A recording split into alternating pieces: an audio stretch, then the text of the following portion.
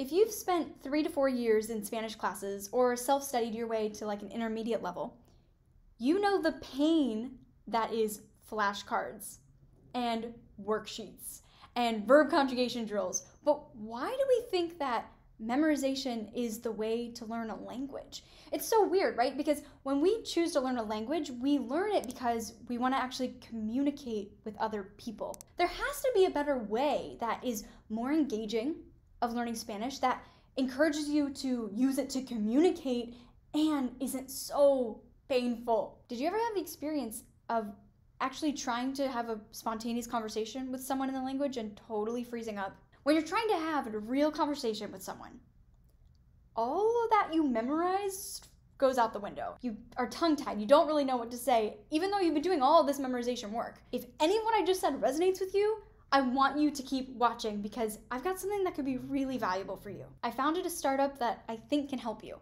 My name is Maria Jernigan. I'm the founder and CEO of Redshift Education, and I'm also a high school Spanish teacher, so I'm allowed to kind of say this about language education. We build immersive computer games to help you practice your Spanish conversation. No more tedious flashcards.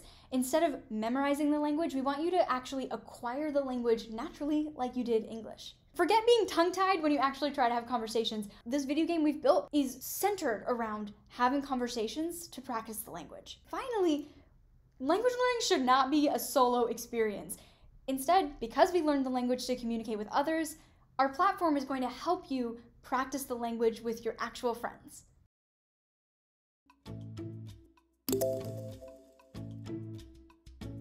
Bienvenidos. ¿Queréis comprar algunos artículos?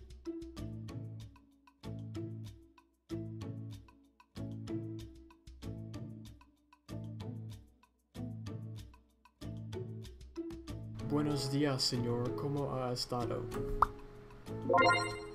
Más o menos estoy bien, pero me preocupa mucho el estatus de la comunidad.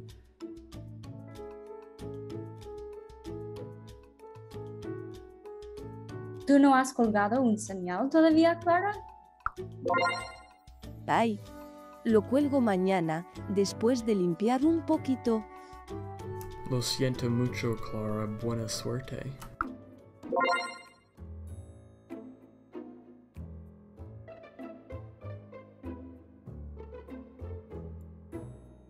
¿Qué me dices?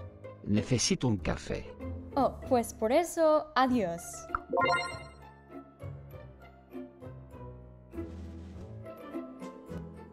Pues, antes de la pandemia, invertimos en una valla publicitaria.